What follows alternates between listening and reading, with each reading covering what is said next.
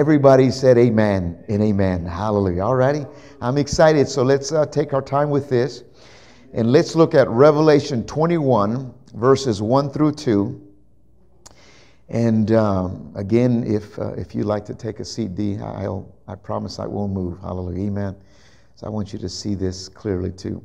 Hallelujah. Revelation 21, verses 1. And I saw a new heaven, John says. And I saw a new heaven and a new earth. For the first heaven and the first earth were passed away, and there was no more sea. And I, John, saw the holy city, the New Jerusalem, or the holy city, New Jerusalem, coming down from God out of heaven, prepared as a bride adorned for a husband, right? So we're going to talk the next service about the New Jerusalem, but let's talk about the earth, right? I saw a new heaven and a new earth. For the first heaven and the first earth were passed away, and there was no more sea. In other words, made new according to the Word of God. And then, of course, we're going to see what that really means, new earth and new heaven. We're going to see through Scripture and also through shadows and types, and also what God has done before. But really, this is referring to making the heaven and the earth new again, right? And it refers to a complete restoration. A complete restoration. We're going to talk about that. Now notice this. I got a question that I want to ask every one of you. How many times was the earth destroyed?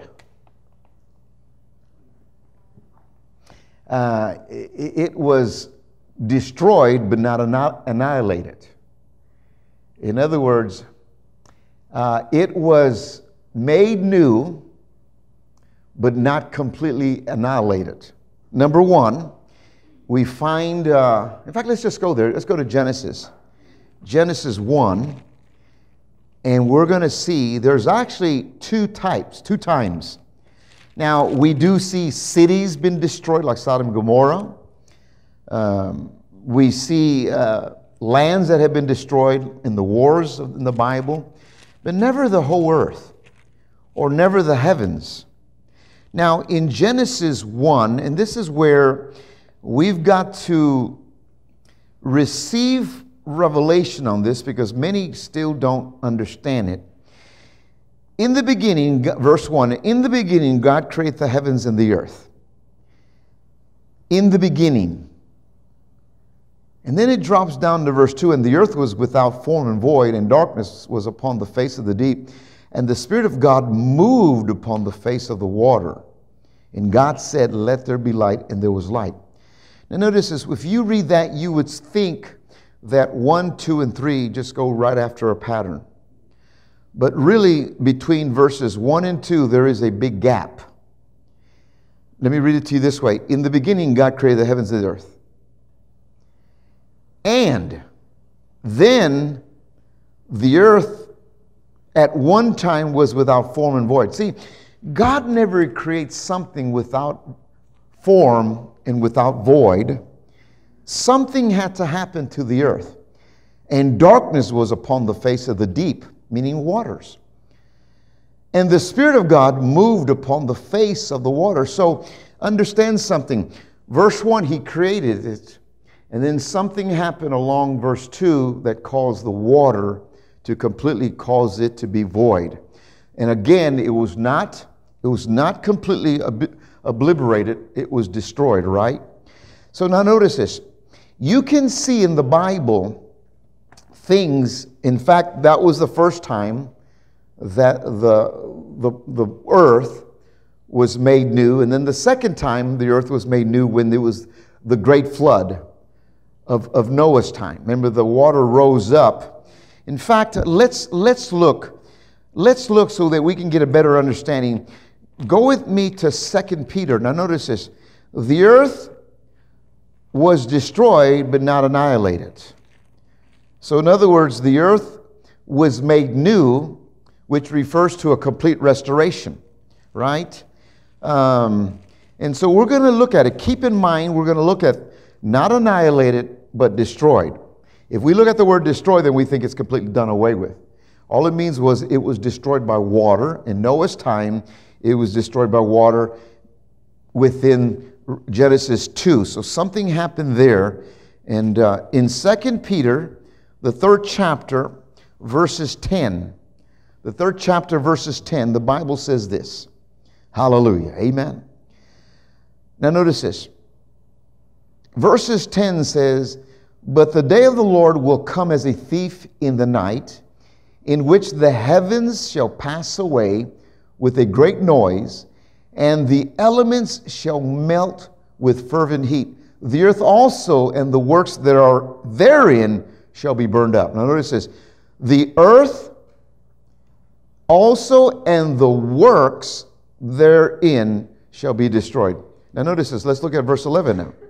"Seeing then that all these things shall be dissolved, what manner of person ought ye to be in all holy conversations and godliness, looking for and hasten unto the coming of the day of God," here it is, "wherein the heavens being on fire shall be dissolved, and the elements shall melt with fervent heat."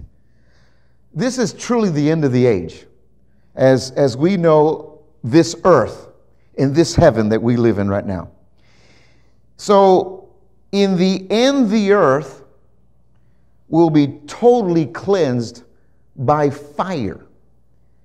The heavens shall also be cleansed by fire. Now let me read it to you from the NLT. And it says this, that same verse, verses 10, "But the day of the Lord will come as unexpectedly as a thief.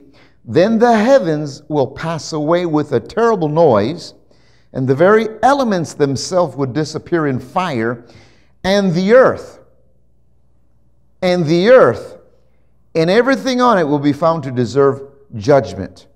So the heavens will disappear in fire, and the earth and everything on it will be found to deserve judgment. So in other words, the judgment is of the wickedness that this earth has. Remember the time of Noah? Everyone except the family of Noah survived that great flood. And also between Genesis 1 and 2, everyone was destroyed. Everyone was destroyed, right? Now notice this. Go with me to 2 Peter. We're there. Go to the 5th verse, which is the 3rd chapter, the 5th verse. These are little keys and insights that we see that we can overlook, but if we focus on focusing on the word intended of what we're studying, then we'll see it more clearly. 2 Peter, the 3rd chapter, verses 5 says, "For this they willingly are ignorant of, that by the word of God the heavens were of old, and the earth standing out of the water and in the water." Now I'm going to explain that to you. "Whereby the world that then was," that's Genesis 1:2, "whereby the world that then was overflowed with water perished." Do you see this? Now let me read it to you from the NLT, which brings it out so beautifully. It says, "They deliberately forgot that God made the heavens long ago by the word of his command." Remember, he commanded the world to be, or the earth, "and brought the earth out from the water and surrounded it with water. Then he used the water to destroy the ancient world," which is in Genesis 2 and 1, between Genesis 2, 1 and 2, which is the gap theory. "Then he used the water to destroy the ancient world with a mighty flood." Now this is not talking about the Noah's time. This is talking about the gap theory that we're talking about. "And by the same word, the present heavens today and the earth hath been stored up of fire. They are being kept for the day of judgment, when ungodly people will be destroyed." So in other words, we see the destruction of the earth with fire. We see the heavens melted away with fire. And we also see the ungodly people being destroyed in the lake of fire. So all this represents is a complete purging, a complete annihilation of the people. Let me go back. A destruction of the earth and the heaven and the people, but not a complete I can't even say that word, annihilation. Thank you. That's a tongue twister, right? Because see, people in hell were going to live forever in hell, tormented. And so that's what we have to understand that. So what we see here, the earth, that was referred in that verse that we read, it was to the time of Genesis 1 and 2, where it was cleansed with water, and then we find the earth again cleansed with water in Noah's time. So it's quite interesting that when you and I get baptized, we get baptized in water. It's it signifies our death, burial, and resurrection, which is a cleansing. The same thing that we see here. Now, just for the sake of looking at Noah, go with me to Genesis. Genesis, the 6th chapter. That's why when I was studying this, I said, oh man, I can't go to the New Jerusalem. There's so much there. So I'd rather just talk about this before I go into the New Jerusalem. Are y'all okay with that? I know the announcements were made, but I said, I have to stay with this. Genesis, the 6th chapter, quite a few verses we're going to look at, but let's look at it. We're learning here today. Amen.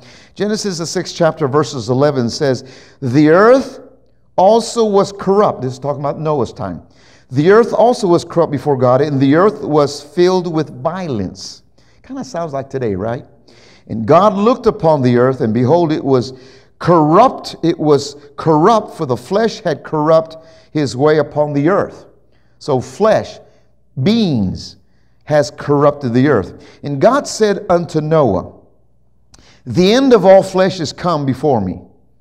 Which at that time he's talking about there, but then also we're looking at futuristic.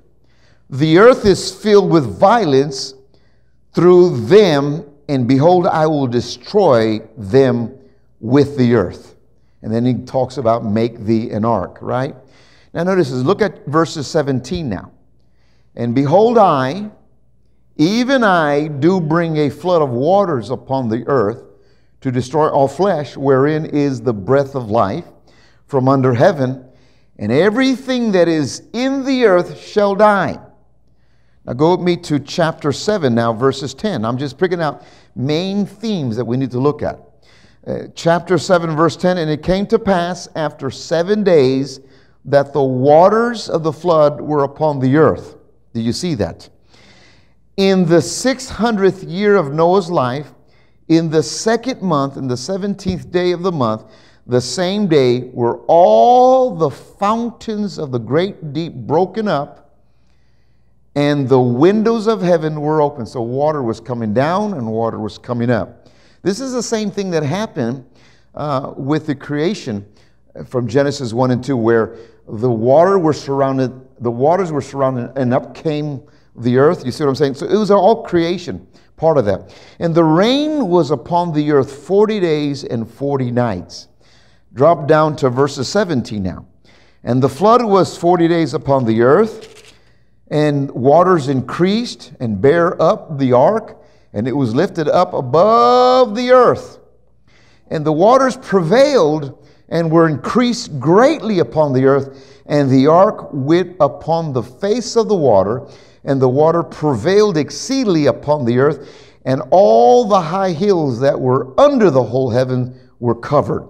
15 cubits upward did the waters prevail, and the mountains were covered. So do you see? Do you see what's happening here? God literally is cleansing the whole earth of water. And yet when the water receded, to this day, we find evidence of the flood like the Grand Canyon. We find evidence of craters, of mountains that have a ring around them. So it was destroyed, but not annihilated. Can you say amen? But notice this, what I saw in Isaiah. Look at Isaiah. Isaiah 54, verses 7. Hallelujah, amen. Notice what this is powerful. Verse 7 says, for a small moment have I forsaken thee, God is saying, but with great mercies I will gather thee. In a little wrath I hid my face from thee for a moment, but with everlasting kindness will I have mercy on thee, saith the Lord thy Redeemer. Now notice this. For this is For this is as the waters of Noah unto me. What is it? Now there's a little wrath, a moment of wrath.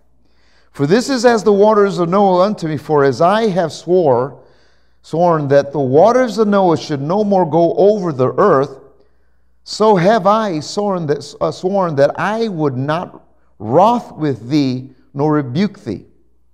So if we stop there, we would think, well, then that contradicts what we're saying here. But notice what he says in verse 10 now. This is where it picks up again. For the mountains shall depart, and the hills be removed, but my kindness shall not depart from thee, neither shall the covenant of my peace be removed, saith the Lord that hath mercy on thee. Now I want you to see this now. This is the love of God for the church. This is the love of God for the redeemed. But for the wicked, he's not talking about the wicked here. He's talking about the redeemed. His covenant of peace and completeness. Now notice that word, completeness.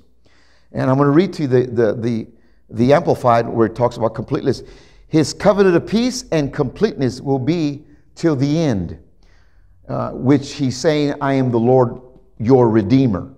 So that means the covenant that he agreed with the flood is still promised, but now something else comes that he has to fulfill. But he's still going to keep his covenant with us of peace, but he's going to do something that he used the word completeness till the end. Completeness. In other words, I'm going to complete to what I said through my prophecy. I'm going to complete it. Yes, I love you. I have great mercy, and I'm going to take you home, but I'm going to complete what I have promised. Now notice this. Look what it says in the Amplified. This is powerful. 2 Peter 3:13. The Bible says, but we look for a new heavens and a new earth according to his promise. That's what he's talking about, the completeness. In which righteousness upon righteousness, righteousness and freedom from sin and right standing with God is to abide.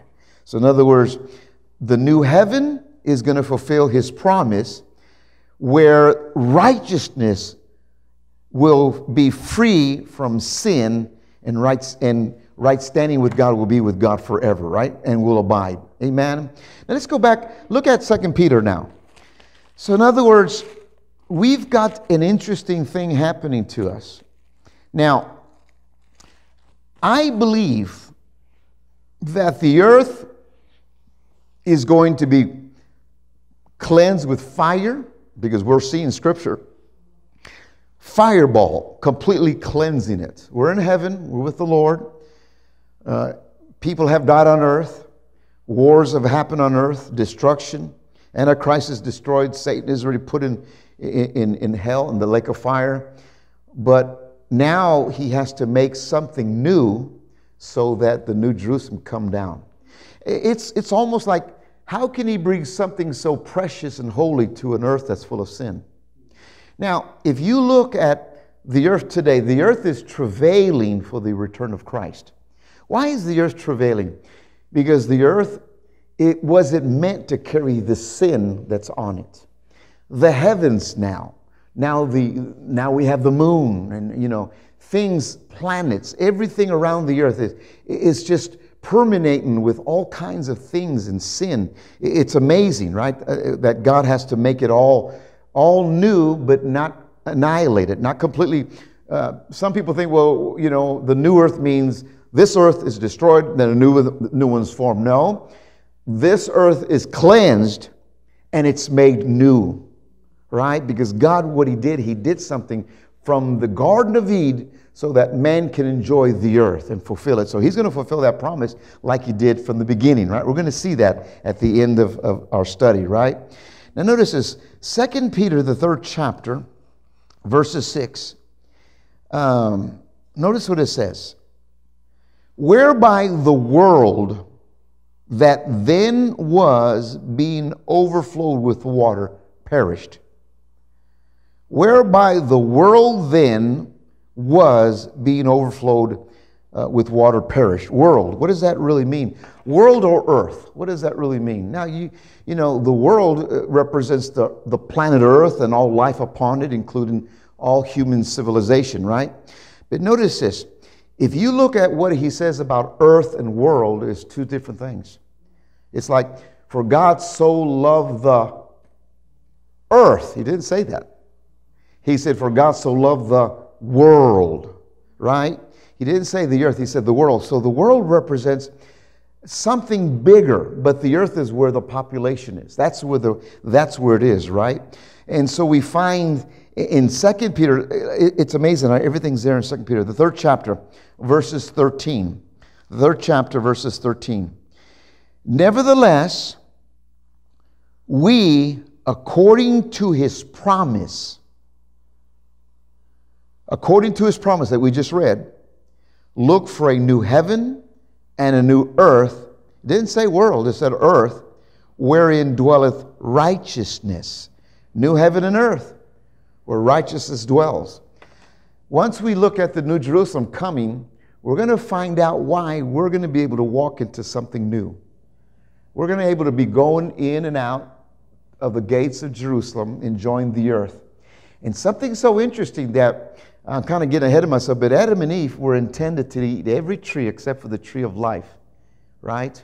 And we see that they could have ate every tree. Now, if you go future, the New Jerusalem is going to open up, and now we're going to be able to enjoy life and eat of the tree that has all the healings of it, right? So things are going to happen. So in other words, it's going to be awesome. Our home is our New Jerusalem, but yet we're going to be able to enjoy the new earth and the new heavens. Now notice this, the new heavens now is not going to have a sun and a moon, because God is going to be our sun, right?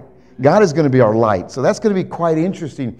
You can only imagine how that's going to be, the power of the glory of God just radiating all day long. And you're walking in the fullness and the fields of the love of God. And I mean, Jesse Duplantis says that it was amazing that the flowers that he would walk by had life. They had life, and things are so vibrant, colors that he never saw before on earth as in heaven. Things that he never ever thought he would be able to see, he saw in heaven. And so those are things that really captivate us, but yet we're not there to understand it, but we can only believe what the Bible says and look forward for new revelation as he brings it to us, right? Can you say amen? Now, go with me to Revelation again, where we first started. Hallelujah, amen. Revelation 21. Now notice this. Let me get my phone here real quick and look at Revelations 21 and look at verses 1, and I'm going to read it to you from the,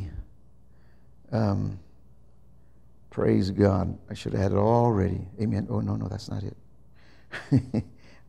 Revelation 21, I'm going to read it from the Good News translation. Listen to what it says. Now, verses 1, just hear me out, okay? Then I saw a new heaven and a new earth. The first heaven and the first earth disappeared, and the sea vanished. And I saw the holy city, the New Jerusalem, coming down out of heaven from God, prepared and ready like a bride dressed to meet her husband. Right? Now notice this. Now, let's look at what the Message Bible says, which is quite interesting. It says here, and I saw heaven and earth new created, gone the first heaven, gone the first earth, gone the sea. I saw holy Jerusalem new created, descending, resplendent out of heaven, as ready for God as a bride for her husband. Right? Now let's just look at the NLT now. Then I saw a new heaven and a new earth.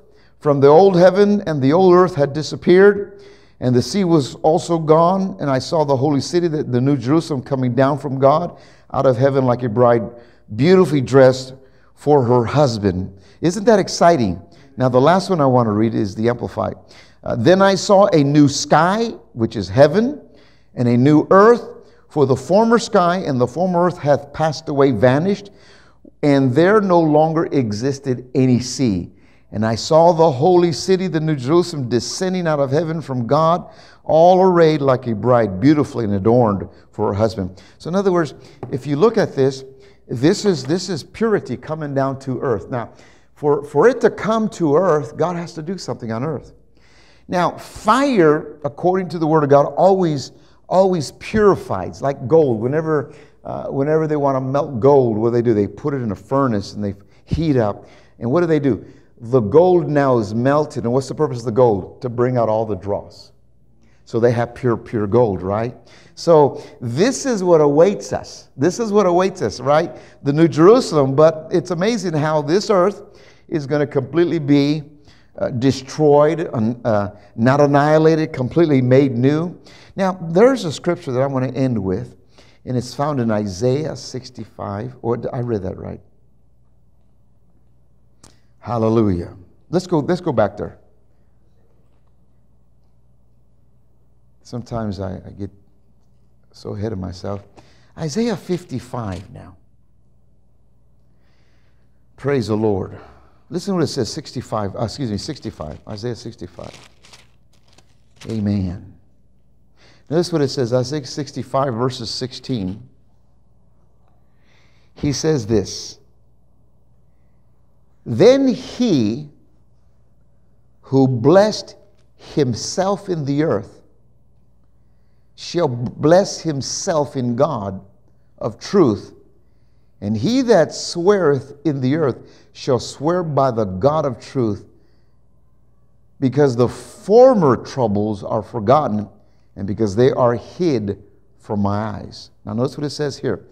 For behold, I create new heaven and a new earth, and the former shall not be remembered nor come into mind. Now get a hold of that. And that means God is completely forgetting everything that happened after the purging. Everything that happened after the purging. Now, I want you to think about that. This is God that created mankind. Today we live in the day of grace and mercy, where it's extended. The grace and mercy is extended.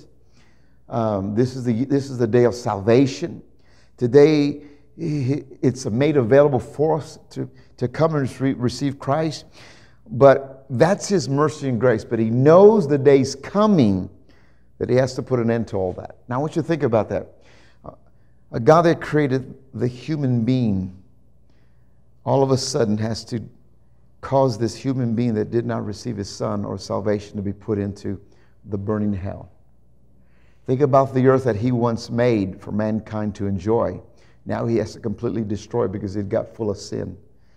The other day we were going down Hefner Parkway, and there was a fire. I mean, about maybe a couple weeks ago, 3 weeks ago, there was a fire. And this Sunday we drove by there, and it was all, well, when it burned, it left nothing but the field charred black. And then we passed by it Sunday, and there's grass coming up, beautiful grass, green as can be. What didn't burn is still straw and hay, but what was burned is precious green grass coming up. And I immediately thought about this. The earth has to be on fire to completely burn everything in it, everything in it, everything. I mean, everything is going to be burned, everything. Think about it. Why? So that precious life can come back to it the way it was. And we're going to see when the New Jerusalem, we're going to see what's going to happen in the New Jerusalem, what our walk is going to be there, what our walk is going to be outside, why God did that. Well, it takes us right back to the creation of man. It takes us right back. I mean, God is so good that His intention is to have it the way it was supposed to be. That man will not give it away like Adam and Eve gave it. And God had to come. God had to send His Son Jesus to redeem us, right? So thank God He had to send Jesus so that we could go with Him while everything else was being prepared. And now, I want you to think about it. He says, I go to prepare a place for you. I go prepare a place for you. He says, a mansion for you where the streets are gold. And there's so much there, but now we're going to understand the seriousness of Jerusalem, the houses of Jerusalem, the living quarters inside Jerusalem, and yet the opportunity for us to gather ourselves and enjoy the preciousness of God. Amen. Did you get something, church? Wasn't that so good? So simple, but yet so powerful, right? Let's go to God. Father, we thank you tonight. We thank you, Lord, that we can come to you, Father. And Lord, we're so excited. We know that we barely touched such a small piece of this, Lord. There's so much more. But Lord, we will understand it even more as days come, as revelation is revealed to us, Lord. But Lord, we're so thankful that we can see now our future, our great future. We can see now the plan that you have for mankind. We can see why you love us so much and how you've intended it to be. And we see how the enemy has come in to destroy this earth. Now we see why people are trying to destroy this earth, trying to destroy this planet, trying to destroy these things, Lord. We understand man trying to build nuclears to destroy this planet, Father. But we know one thing, Lord. You're the ultimate one that's going to have your hand upon this earth. You're the one that's going to change everything for the better. And Lord, I'm looking forward. We're looking forward as a church. We're looking forward for this day. And we're excited, Lord, for this day. It's truly a wonderful day. In Jesus' name, and everybody said, amen and amen. All right, give the Lord a praise. Amen. Hallelujah. God is so good. He's so good. He's so good. Amen.